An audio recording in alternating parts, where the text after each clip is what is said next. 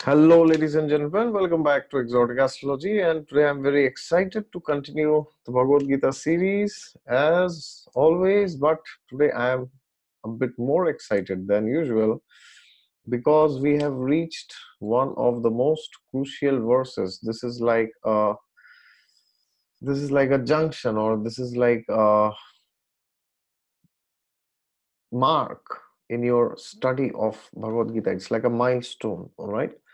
This is a very, very, very, very, very unlimited times, very important verse, because if you understand this verse, you have understood 10% of the Gita, or maybe at least 1%. All right. So this is a very important verse, and we will start by offering prayers to our preceptors. Om Agyan Timirandhasya Jnananjana Shalakaya Chakshurunmilitam Yena Tasmai Shri Gurave Namah. So there you go. Second chapter, 13th verse. Here we are, 2.13. And because this is a very important verse, we will recite it 3 times. All right. We must recite every verse 3 times, but because of the interest of time, I recite only once, and the next verse is another. I wish I can keep discussing these verses, for eternity to come, but unfortunately, time doesn't allow us to do that. We will bring time on our side. All right, so second chapter, 13th verse. Dehinosmin yatha dehe kaumaram yovanam jara तथा देहांतर प्राप्तिर धीरस्तत्र न मुह्यति. Once more. देहिनोऽस्मिन् यथा देहे कौमारं यौवनं जरा तथा देहांतर प्राप्तिर धीरस्तत्र न मुह्यति. Last. देहिनोऽस्मिन् यथा देहे कौमारं यौवनं जरा तथा देहांतर प्राप्तिर धीरस्तत्र न मुह्यति. We will go to the translation. As the embodied soul continuously passes in this body from boyhood to youth to old age, the soul similarly passes into another body at death. A sober person is not bewildered by such a change. All right, so if you have not watched the previous videos, please watch it because you may not understand. So in the previous verse, we saw, never was there a time when I did not exist, nor you, nor all these kings, nor in the future shall any of us cease to be. So Krishna was telling to Arjuna that these kings always existed and the individuality of the soul was stressed in the previous verse. And this is the new magical verse. The last verse was also magical. This is also magical. And the next verse is even more magical, especially the next verse for Kali Yuga is the most magical verse. All right, so let us go to the purport. Since every living entity is an individual soul, each is changing his body every moment, manifesting sometimes as a child, sometimes as a youth, sometimes as an old man. Yet the same spirit soul is there, point to be noted, and does not undergo any change. This individual soul finally changes the body at death and transmigrates to another body. And since it is sure to have another body in the next birth, either material or spiritual, there was no cause for lamentation by Arjuna on account of death, neither for Bhishma nor for Drona, for whom he was so much concerned. So, what's the point here? The point is that the body is changing every moment, and ultimately the soul remains the same. The soul doesn't change. But at the end of our during the moment when we die, that time we leave this body and we go to another body. Now, why is it said that it is sure to have another body in the next, but either material or spiritual? What is the meaning of this statement? This means that if we are having any material desire, any means any material desire, it can be anything. I want to buy a car, or I want to, it can be something very simple. My guru used to say, even if you have a desire at the time of your death that, oh, I wish I could eat that gulab jamun, because of my old age I am not able to eat. Or maybe I wish I could enjoy with that member of the opposite sex, whatever is the desire. Then we will take another body, a material body, which means the soul will enter into another material body. But it is said either material or spiritual. That means at the end of our life, if we have spiritual desires, then we will not take another birth. We will go back to the spiritual realm, right? That is why it is said that material or spiritual. So there was no cause for lamentation by Arjuna on account of death for Bhishma or Drona. Rather, he should rejoice for changing their bodies from old ones to new, thereby rejuvenating their energy. Such changes of body account for varieties of enjoyment or suffering according to one's work in life. So Bhishma and Drona, being noble souls, were surely going to have spiritual bodies in the next life, or at least in life in heavenly bodies for superior enjoyment of material existence. So in either case, there was no cause for lamentation. So it's mentioned here that because Bhishma and Drona are extraordinary personalities, Bhishma is one of the 12 Mahajans, of course. Swambhu Narada Shambhu Kumaro Kapilo Manu Prahlado Janako Bhishmo Balir Vayasaki Vayam. That is the shloka which says, Bhishma is one of the 12 Mahajans. Who says this? Yamaraj is telling this to the Yamadutas. This shloka comes in Srimad Bhagavatam, of course. So, and Drona is also a great personality. He is the son of the great Rishi Bharadwaj. Not just because he's son of a Rishi, but he himself is also a very great personality. Where they were very noble souls, but unfortunately, they still had to side in with Duryodhan, and they had to fight on his behalf. So now they may get spiritual bodies when they die, if they cultivate spiritual desires at the end of their life, or at least even if they do not go back to the spiritual world, they will definitely attain the heavenly realms, which is a higher realm within the material world, for superior materialistic enjoyment. So in either case, there was no cause for lamentation. This is what Krishna is telling to Arjuna. Any man who has perfect knowledge of the constitution of the individual soul, the super soul, and nature, both material and spiritual, is called a dhira, or a most sober man. Such a man is never deluded by the change of bodies. The Mayavadi theory of oneness of the spirit soul cannot be entertained on the ground that the spirit soul cannot be cut into pieces as a fragmental portion. Such cutting into different individual souls would make the supreme cleavable or changeable against the principle of the supreme souls being unchangeable. As confirmed in the Gita, the fragmental portions of the Supreme exist eternally, Sanatan, and are called Kshara. That is, they have a tendency to fall down into material nature. These fragmented portions are eternally so. And even after liberation, the individual soul remains the same fragmental.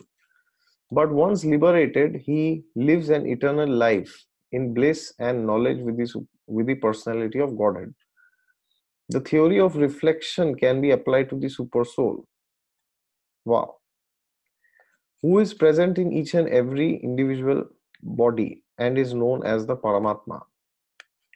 He is different from the individual living entity. When the sky is reflected in water, the reflections represent both the sun and the moon and the stars also. The stars can be compared to the living entities, and the sun or the moon to the Supreme Lord. Fantastic. The living fragment, the individual fragmental spirit soul is represented by Arjuna, and the Supreme Soul is the personality of Godhead Sri Krishna. They are not on the same level, as it will be apparent in the beginning of the fourth chapter. If Arjuna is on the same level with Krishna and Krishna is not superior to Arjuna, then their relationship of instructor and instructed becomes meaningless.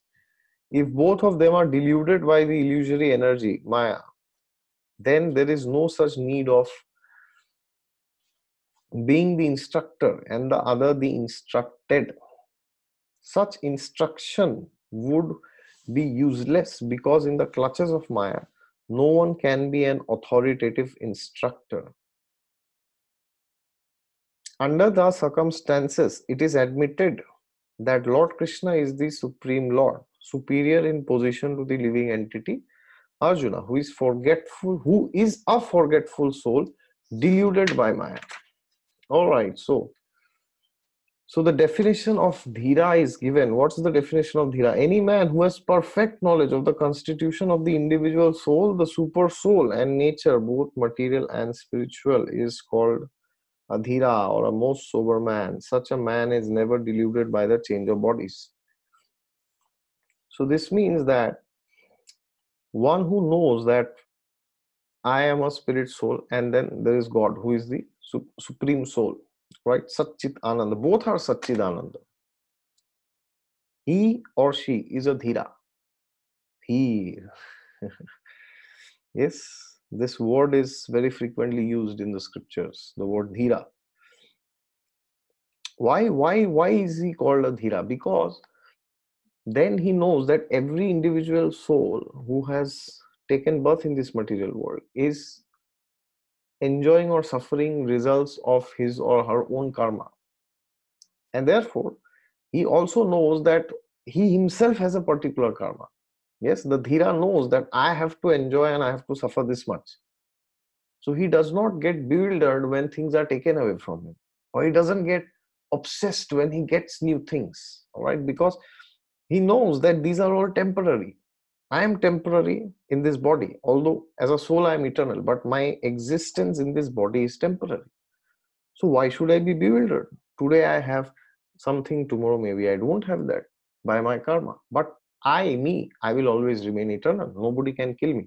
Nayanam chindanti shastrani, nayanam dahati pavakaha. That sloka is there. We will go to that later.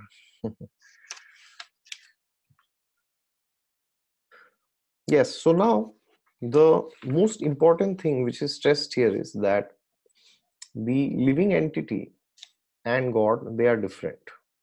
Different means qualitatively uh, they are same. They are both Satchit Ananda, which means Satchit Ananda means they are full of Sat, Chit, and Ananda. These three things. They are eternal, full of knowledge, and full of bliss. That's the similarity between the living entity and the super soul. But what's the difference? The difference is in quantity. The living being is tiny. Tiny doesn't mean by size. And the Supreme Soul, who is Krishna, he is unlimited. All right. And the living being is actually also unlimited when he becomes happy by serving God. Then his happiness is also unlimited. Okay, like God's happiness. So therefore, one should understand that why at all we are listening to Krishna from the Gita. Why at all? Because many times people have these weird fake false conceptions that sometimes people say, oh, the law of karma is so powerful, that even personalities like Lord Ramachandra and Lord Krishna are also bound by it. Okay, so for example, they will say, oh, Lord Ram actually suffered, his wife was kidnapped and later on he could not stay with her, and then Krishna also suffered, his parents suffered. All right, so actually law of karma is supreme. Okay, and therefore even if Vishnu takes avatar, he has to suffer. All right, that is that's sheer perversity. That's a nonsense, because God, Vishnu, he is not bound by the law of karma. He chooses to teach some lessons voluntarily because If he's also under law of karma, as it's written here, if he is also deluded by the illusory energy Maya, then there is no need of being the instructor and the other instructed. So if Krishna is also under the law of karma, yes, then how can he at all claim that, okay, I will instruct you on the Bhagavad Gita, or why at all should we take his instructions seriously?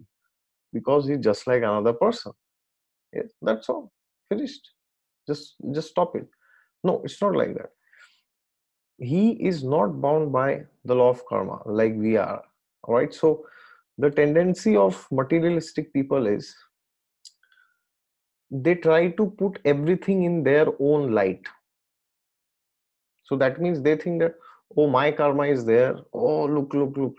Even Ram has karma. Even Krishna has karma. They are not bound by karma. They are just doing the lila so that they can teach us certain lessons. So, for example, if what to speak of Ram and Krishna, let's go to Lord Narsinghdev.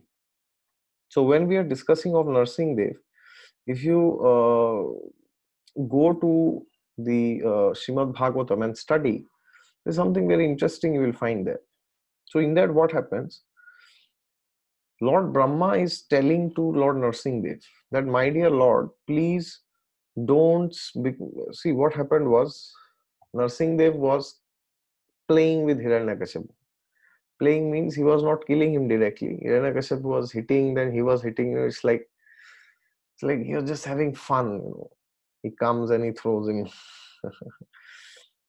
So then Lord Brahma tells to Narsinghdev that, my dear Lord, please don't keep playing with him like this.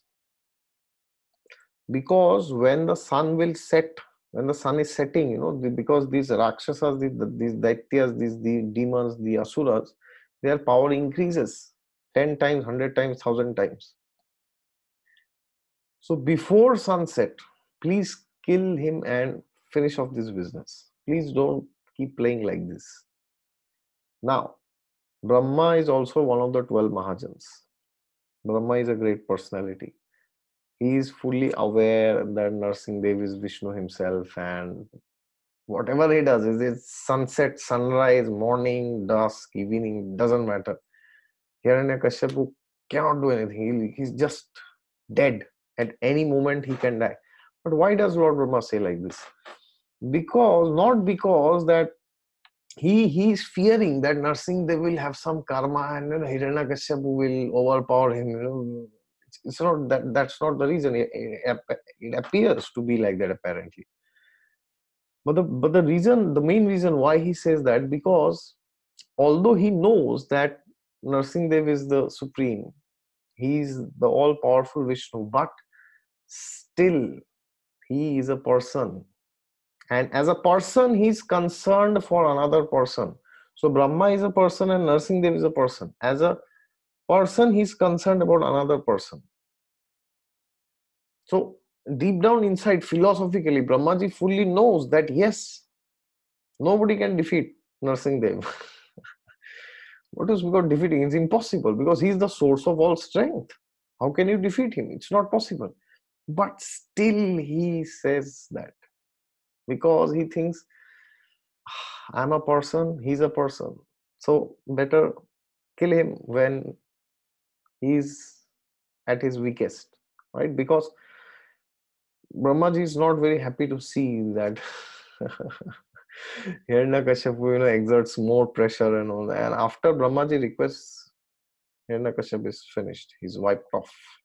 His intestines are out and he's bleeding and he falls down dead. All right. So when somebody reads that verse, they may also think, oh, okay, Narsinghdev also has some karma.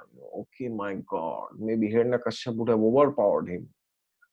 If Brahmaji would have not said that, if only Narsinghdev would have delayed, maybe Narsinghdev would have been defeated.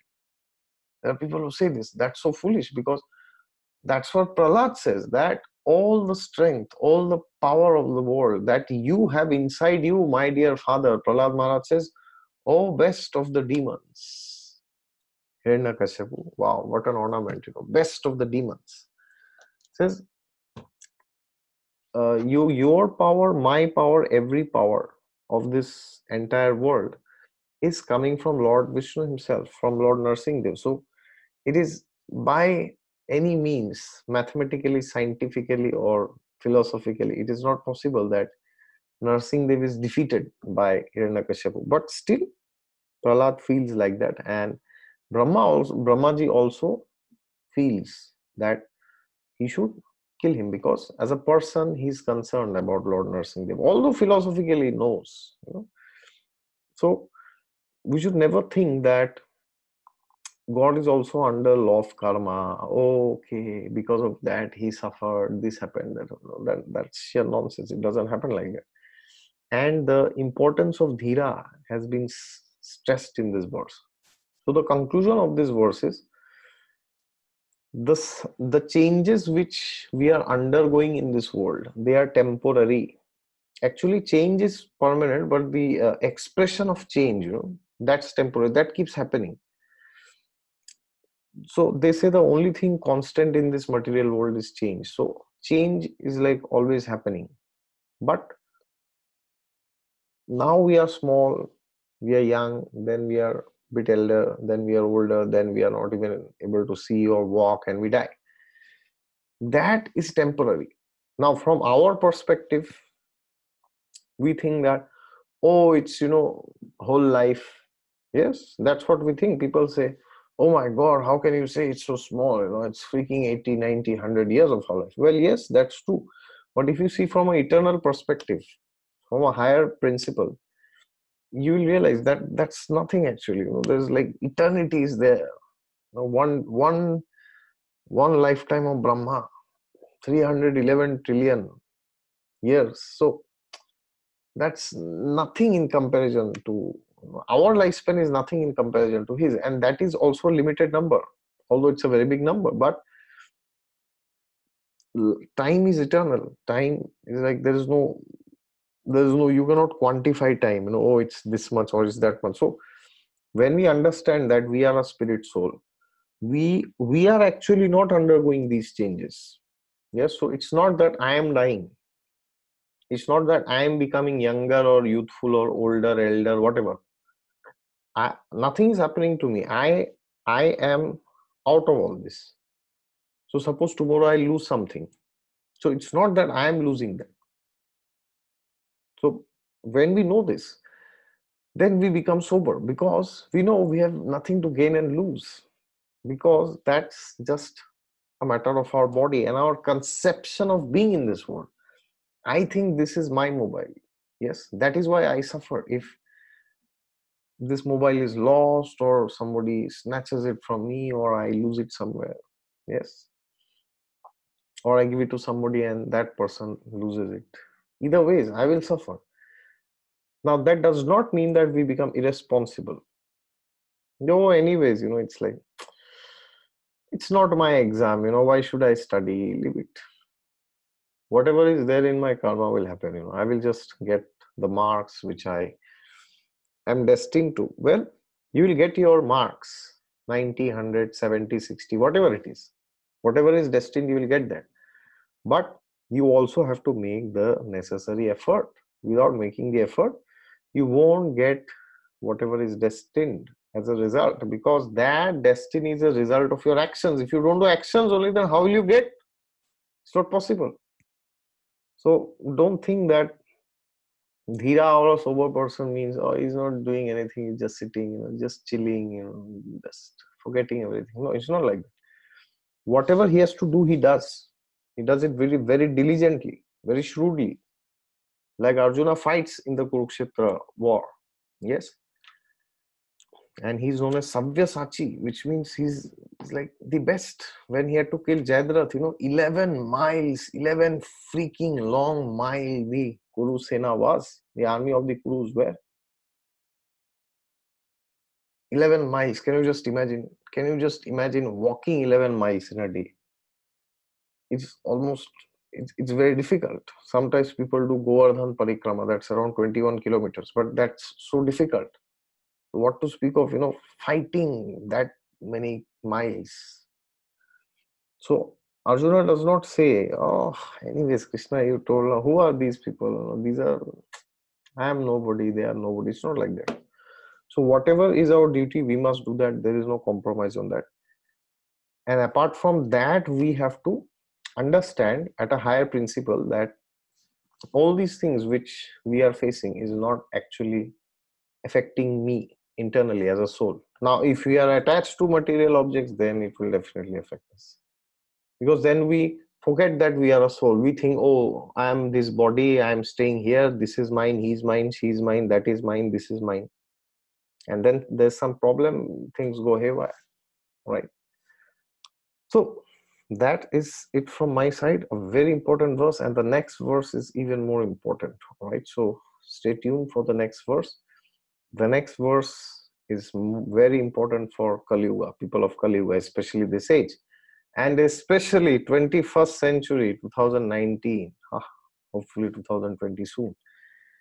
All right, thank you very much. And yes, God is there with you all the time. Just look to Him and you will find Him. And if you want a consultation from me, you can go down to the description section of my videos where you will find the link to my website. And if you are new to the channel, please subscribe to it and share the Bhagavad Gita videos. All right, thank you very much. Good luck.